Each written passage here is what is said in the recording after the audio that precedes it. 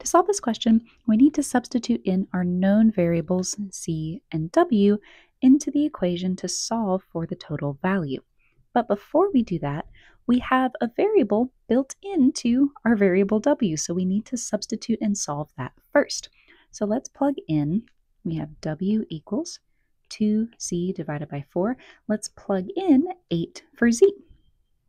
So we'll have w equals 2 times 8 divided by 4, which will give us 2 times 8 is 16 divided by 4, and 16 divided by 4 equals 4. So we have two variables, c is equal to 8 and w is equal to 4. So now we can go through and make our substitutions to find our final answer. We'll have 3z, z is equal to 8, plus 2 over 5 times w, which is 4, minus 7. That's added to 5 times w, which is 4, minus 4, all over 3z, which would be 3 times 8. Now let's start to simplify, starting with our multiplication. 3 times 8 will give us 24, plus 2 in this numerator.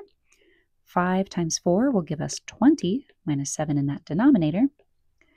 5 times 4 again is 20, minus 4 in that numerator, and 3 times 8 is 24. Now let's do addition and subtraction to simplify. We have 24 plus 2, which will give us 26, over 20 minus 7, which is 13, plus 20 minus 4, which is 16, over 24. Now we must simplify these fractions. 13 can go into 26 exactly 2 times.